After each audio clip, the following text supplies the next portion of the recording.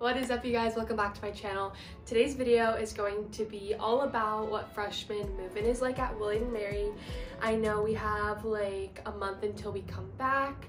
Freshmen, you guys are probably super anxious. You want to know what move-in is like, how it's going to work.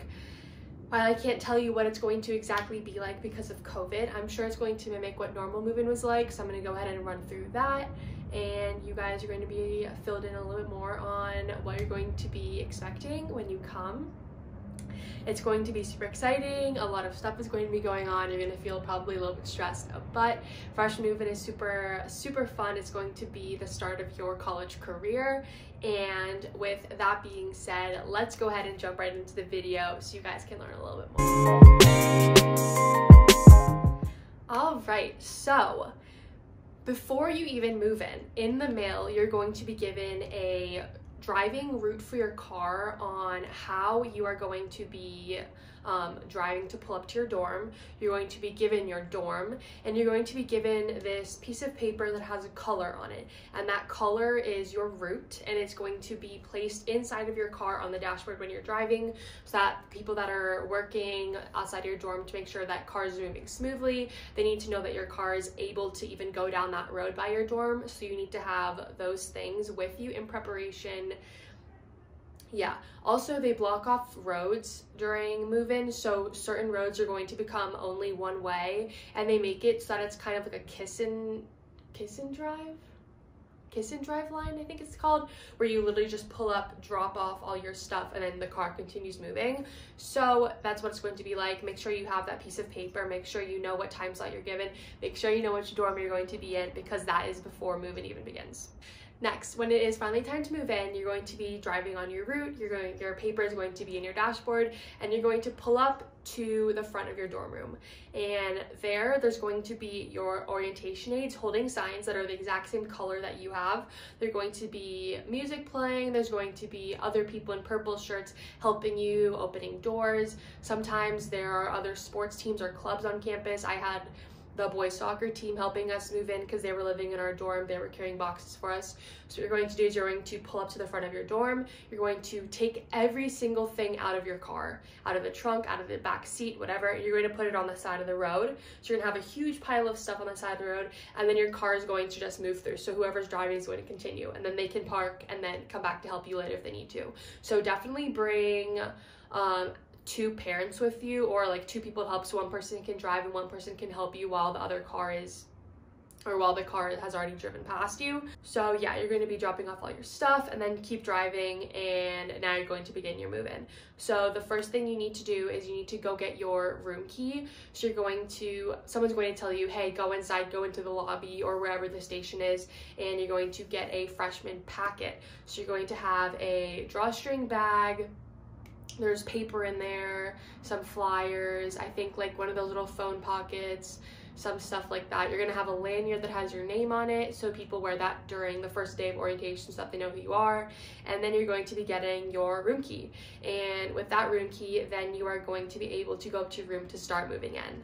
So during this, you're going to be hit with a wave of just humidity, heat, sweat, and the smell of historic Williamsburg. I remember walking in, there was like huge lines of people waiting to do stuff. People were running in and out, doors constantly opening.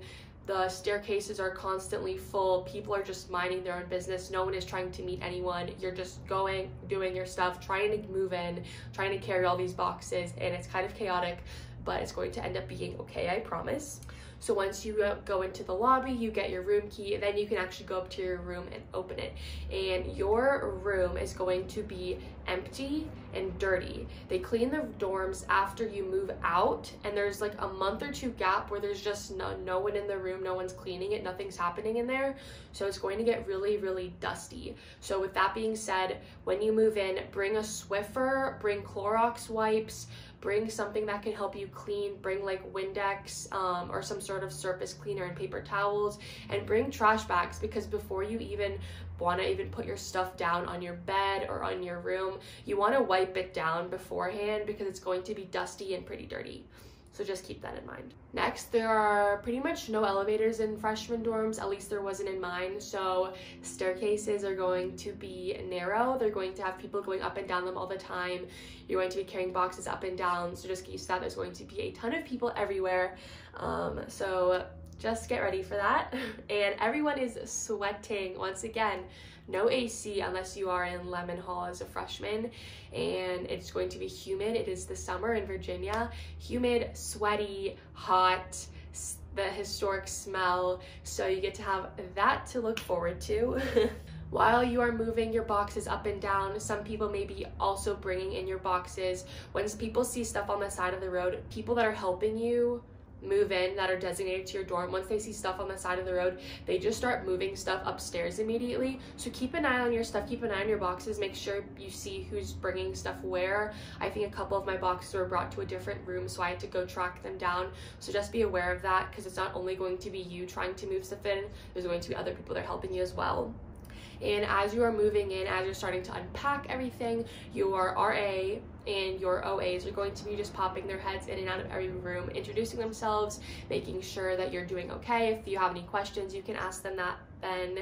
And yeah, so you're going to be juggling a lot of stuff, moving in, meeting your roommate, unpacking everything, cleaning stuff, meeting your OAs, your RAs, trying not to die of heat, so definitely bring water, and yeah, all that stuff.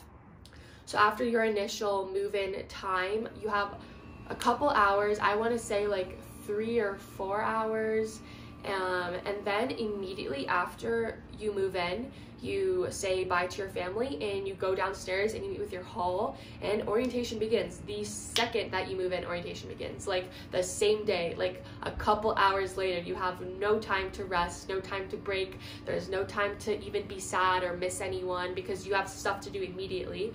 So William & Mary definitely wants to keep you busy, to try to keep your mind occupied, your mind off anything that may be making you anxious or worried. Yeah, there's really no time for you to be sad or worried about missing anyone, because the William & Mary is going to have you jump right into orientation and start doing stuff. So after you move in, your OAs are going to say, hey, second floor, let's go, we're meeting downstairs in the lobby, we're going to start orientation.